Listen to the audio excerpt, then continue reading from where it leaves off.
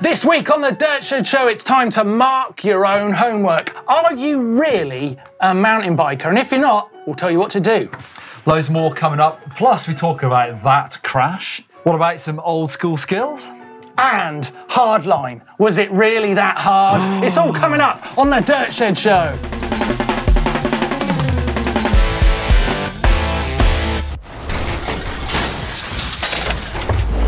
Yes, welcome to this week's Dirt Shed Show, where I am accompanied by Neil Donahue, Rich Payne over there on the couch, Hello. Some fantastic mountain bikers.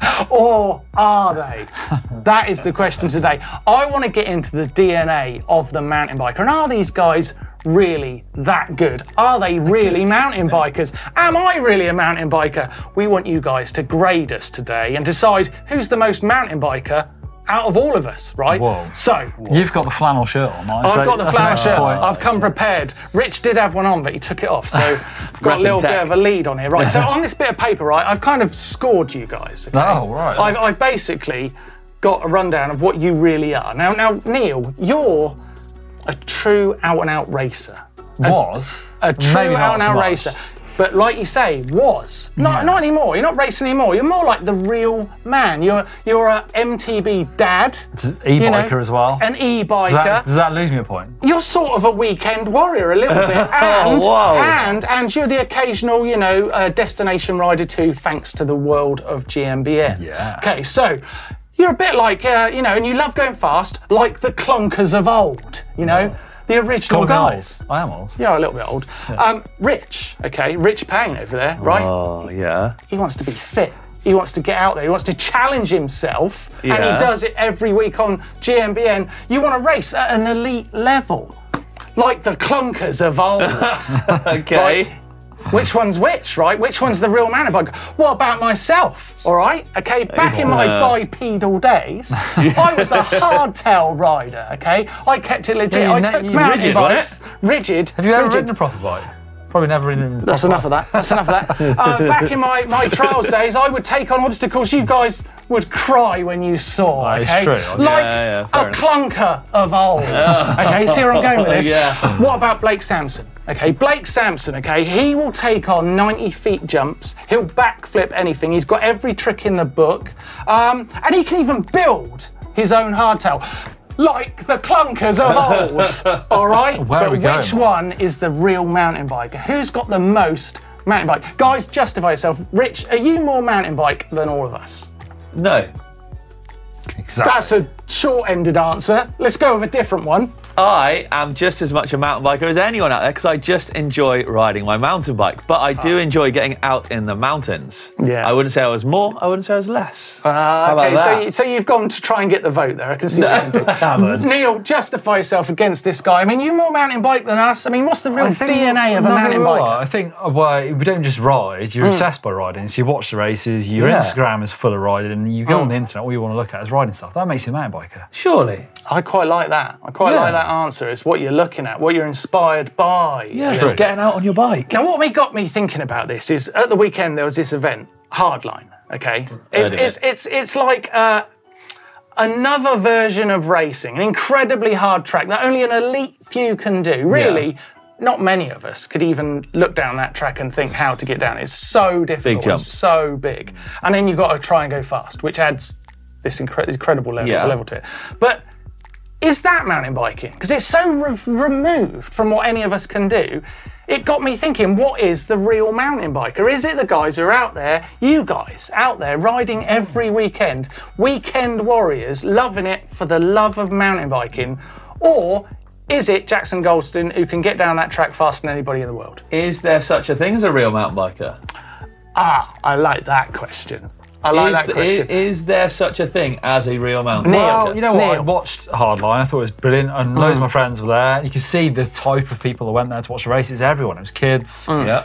It was all sorts of different mountain bikers, and I think that's what inspires people, like we talked about a bit. And I thought it was a pretty inspirational race, to be fair. Pretty crazy stuff going on there, and that sort of inspires the next generation as well. Mountain bikers. Was it that hard?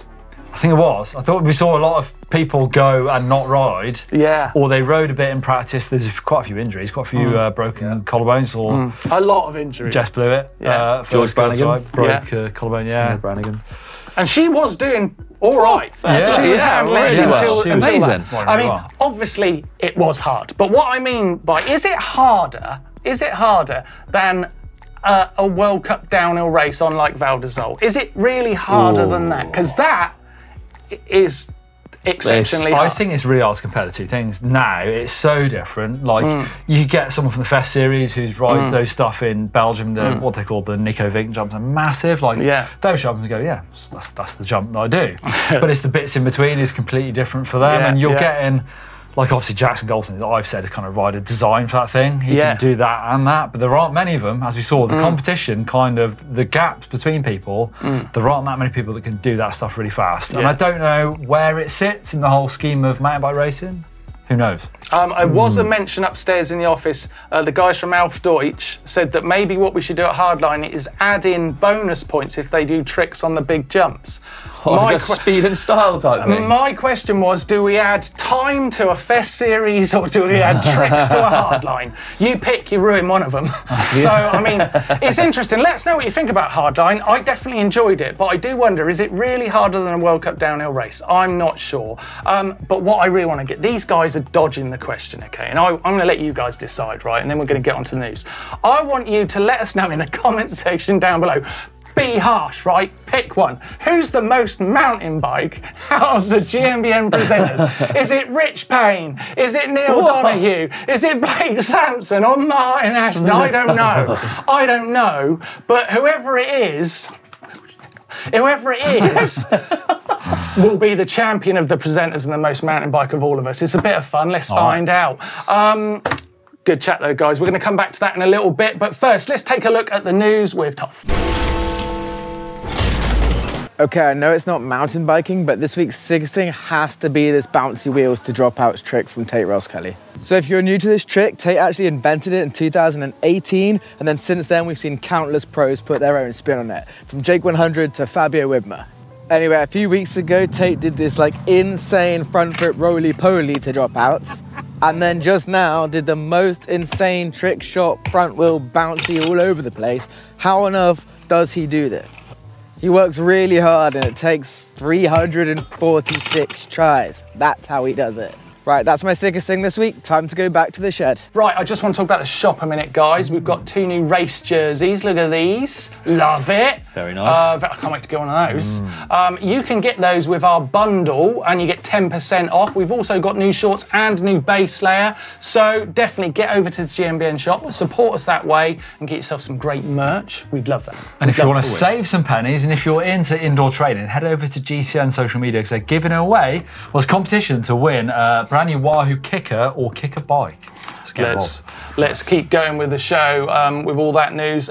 Let's get into hacks and bodges, hacks and bodges, hacks and bodges, hacks and bodges. You got the thumbs up. Right. Good one, guys. Into hacks and bodges, and we're starting with, I quite like this, the old disc brake cover.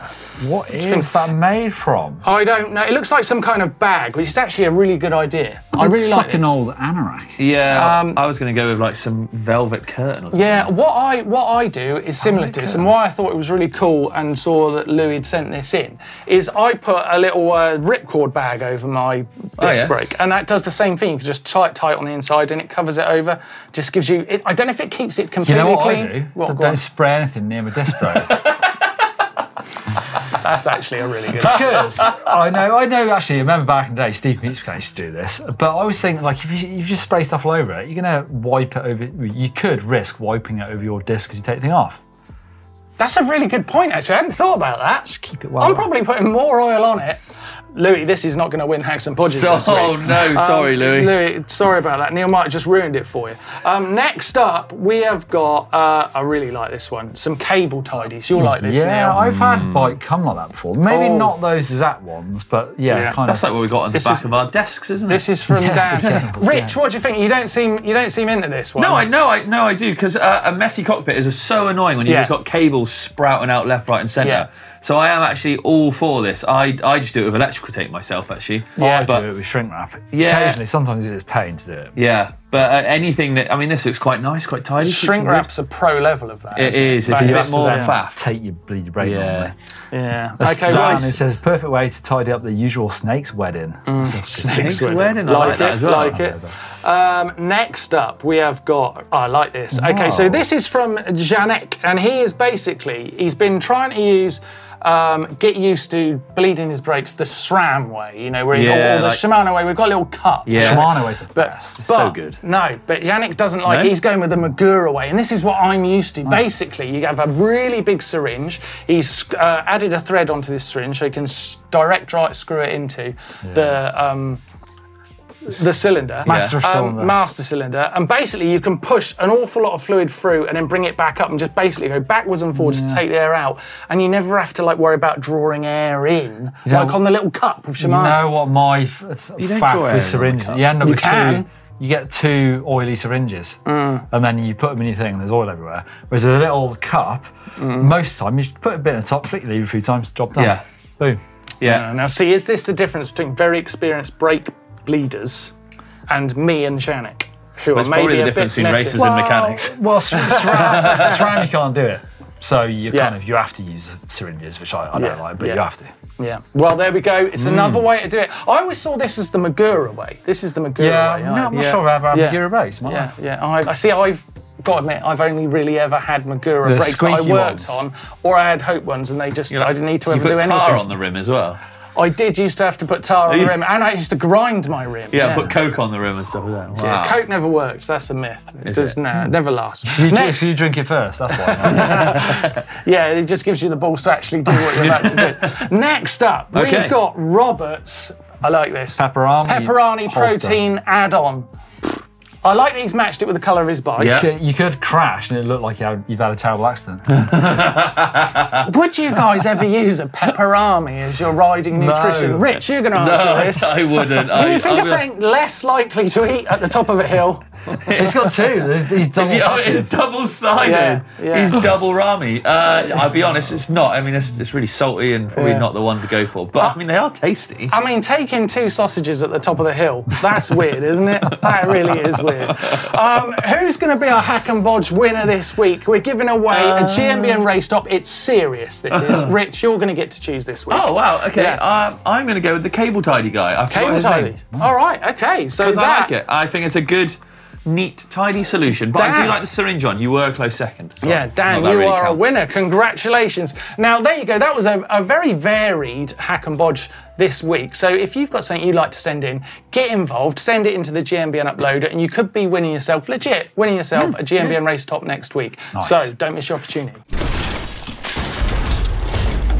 Okay, let's keep going with the show. It's Caption Contest time. Talk us through this one, Neil. I wasn't here last week. What is going on? Old School Doddy. We all know Old School Doddy. He's worked for the magazines. Now we work with him. It's crazy. Yeah. It's like a different guy. He's just hanging out on his old school bike with his old school kit and his old school glasses on. It's well funny when you look at back in the day, isn't it? Yeah. Matthew Acton Varian says, Doddy, brace yourselves, winter riding is coming. Yeah, he does look well packed up for the old winter riding. Doesn't he? Winter. EJ1 Drew says, 26 inches more than a wheel size. It's a lifestyle. Oh, I like it. I like that one. And Stuart Dickens, and through the power of modern technology, we have colorised this old black and white photo. How old do you know he is? Like mid-2000s? Mid-2000s. Yeah. That last one's actually really weird. I know which one I'm choosing. Stuart, I think you've won yourself a stunt mug. That's actually pretty good. It was, wasn't it? Yeah. That's Whistler, isn't it? It's like when you see those World War II recoloured. I was probably that. Yeah, that is exactly what it looks like, recoloured.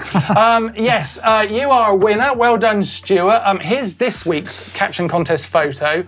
Whoa. That's a good one. Give us your caption for that in the comments down below. And you could be winning yourself a stunt mug next week, as did Stuart. Well done, like those ones. Right, let's take a look at some things we liked this week, because there's lots of stuff. First off, we've got to talk about this crash that Bernard had at Hardline. Bernard Kerr. So this was unreal. Went everywhere, yeah. This was his first try on that biggest, well, the last of the big jumps. I think they were kind of similar. And yeah, he jumped a long way. It was kind of a flat landing, which it had to be. It's so long. If you build a short, steep landing, obviously that's bad idea. But he overshot. He had a bit of a mechanical. His bike just exploded, and he was lucky to walk away from it. He really was. The noise of it was crazy. Yeah. I mean, I guess it actually, in the end, he did come back and pay for that because he was really hurt in his final run. But he did qualify really. He still qualified fastest. So I mean, it looked sore. I saw a picture where his shoulder looked like he needs stitches. So but it wasn't much fun. Yeah, what a season that guy's had. He has. Crazy. 5th overall. He finished World Cup. Amazing. mental. Right now, we were talking about who's a real mountain biker. Here's a curveball for you guys. Check this out. This is Dylan Warren. Dylan Warren, also known as Radical Face, at Radical Face on Instagram. Look at this guy riding this. This is a mountain board. Now, is this mountain biking? Well, this is how the conversation got... pretty epic to me. That's how it got started, isn't it? You showed us this. Yeah, I was scared to start the show with it, though, so I brought it in here. But yeah, I mean, is this mountain biking? I think he's using the trails in the same way we do. He is mountain biking. How's he getting around? Surely you want one of those, like, the Casey Neistat electric thing. With the motor underneath it. Yeah, that'd be the way to do it. Neil's already e-mountain boarding. Well, this was a thing, wasn't it? Like, you'd be on like a kid's show. Check these crazy idiots out doing this thing. This is going to be massive, and then it never really was. I think Dylan, legit, right? I think he's making this look pretty good, and he's doing some. You said that about some one-wheel thing a while ago. How's that going? Chibi Time is making it look good, but this, I feel like this has got a lot more in common with what we do. Rich, go on. You're not into it. It looks good. I think he rides it well. Oh, this looks alright, doesn't it? Oh, this looks like, I've torn my ACL, knee injuries. Imagine trying to ride that. Has he got broken wrists all the time? I think broken ankles might come into it, but I think Dylan, you're making it look fantastic over in Australia. Yeah, it looks all right. I like it. I'd like to see more of it. I'd like to see a big legit edit down a big run. Like a big North Shore run on one of those. It's like that slab that Brendan Fairclough's just written down. Wow! Wow, yes. Hey, let's talk. Finally, we can talk about a Trials legend in the dirt shed. I could bring out that old joke. How many times have I said that joke? We're talking about Keeps on giving. Martyn, do you want to talk about Oh, man. To say that this guy is a god of trials riding is literally an understatement. This guy was everything to every trials rider in the very early 90s. He literally invented a lot of stuff you see Danny Mac do now. Yeah, like the side hop. He just made it up. Also, this guy literally was the greatest. Also, he's got the shortest name possible. You couldn't have a short name than that. Yeah, full name, Oppy isn't, but Oppy is how he's known. And he's doing some great stuff on Instagram. I love this, riding this mini penny farthing. Yeah, man. The balance thing. I mean, he's got a quirky sense of humour. He's got this weird style at the moment where he's always wearing a white suit. But he's got his Instagram, Oppy Plays. He's really having a good time on it, and he is a legit legend. If you go out on a bike with that guy, it's unbelievable. In 5 seconds, what's Oppy's history? Did you look up to him? What's the story? Oh, yeah. I mean, back in the 90s, early 90s, he was just coming to the end of his kind of superior moment. In 5 seconds. Where he'd won every world championship. Really? He'd won like 10 world titles. His dad, Pedro P, owns Monty. PP. Yes, he owns Monty, and actually ended up owning Monty. So Monty Bikes, that is literally Oppy's bike company. Yes, but I don't believe the P family are involved anymore. But yeah, legit guy and amazing character, and he's right. Literally, I saw one of the days, me and Horsey watched him.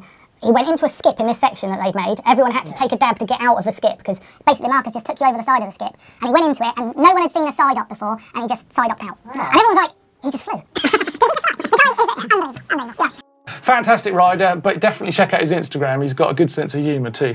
Now, Neil, what's this rider resilience? I quite like this. It's a really great campaign, something we should all take a look at. It is, actually. I saw this from a fellow friend of ours, Andy McKenna, posted this. This is a guy called Nils, and this kind of really cool thing that he's putting together, sort of get mountain bikers together, really, to talk about getting through things, to be inspired and go out and do stuff. And Nils is facing a pretty tough challenge himself, if I can say that. Yeah, it is a really cool site. It's got lots of information on there, and definitely something I think looks really cool, and I'm definitely going to try and give it a follow. Rider Resilience on Instagram, and hopefully you'll be inspired as well. Yeah, fantastic. Right, that was some things we liked this week. Let's take a look at what is coming up on GMBN this week.